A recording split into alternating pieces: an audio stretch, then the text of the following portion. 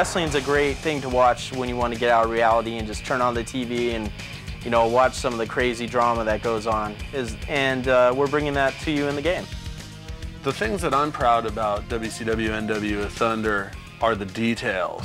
The way the characters leave the ring, the way they come in, and it really brings the whole experience of, you know, being at a wrestling event into your living room.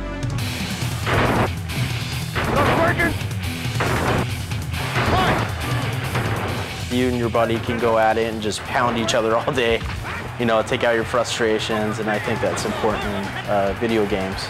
Getting to go out there and beat people up for a living and not get thrown in jail. That has to be one of the best, my most favorite thing about being a wrestler, for sure. Oh boy, WCW and NWO Thunder. You know, I love the game. I play it with my mother-in-law. No, I don't cheat. Please don't ever accuse me of that.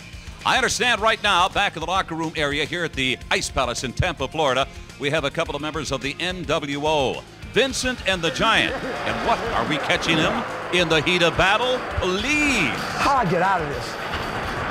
Just like real life, I'm killing you. For the gamers that have played WCW Nitro on the PlayStation, Thunder is definitely an upgrade in terms of the speed of the gameplay. It's a lot faster than Nitro's engine was. There's more moves per character. There's more characters. They've all been updated. Pick me, or I'll stick your head through the mat. Can you dig it, sucker? The torture is gonna last longer on a Hollywood Walk of Shame. You'll find out who's next. There's additional modes. There's the ability to take a weapon and bring it into the ring and use it against your opponent, as you know, fans see on television. Nitro, awesome game. I mean, just phenomenal for its time, but Thunder is just night and day compared to it.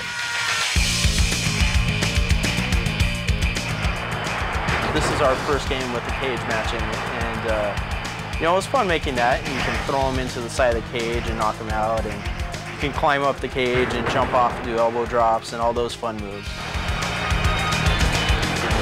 There's just a lot that Thunder offers to the WCW hardcore fan. There's a Battle Royal mode. Battle Royal is brutal because you gotta have eyes in the back of your head. We didn't use motion capture. Basically, every move is done frame by hand, following a video image. If you motion capture a character, he looks stiff. It might look good on TV, but it doesn't look good in the game. When you're making a wrestling game, you have to exaggerate even more to make it look good in the game. We had this back-breaking move, so we took an apple and kind of crunched on an apple for a while, and we thought it was funny, so we left it in the game. That's sweet. Ooh, what a punch to the face. That's the strike. The best way to get good at Thunder is to have a wrestler sitting by you, behind you, just directing you, telling you what to do, and pointing out stuff.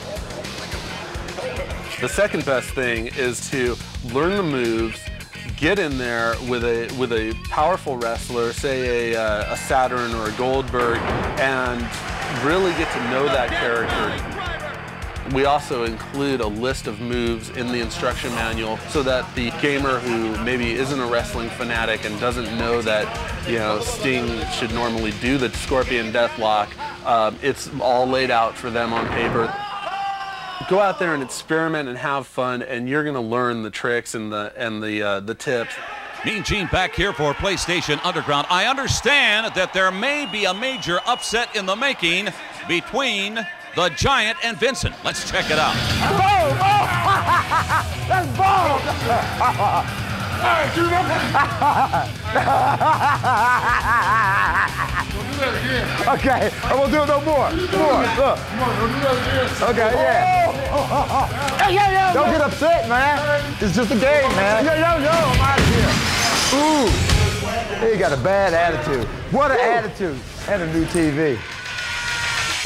Thunder really brings the whole experience of, you know, being at a wrestling event, being at that WCW Monday Nitro event or Thursday Thunder event into your living room.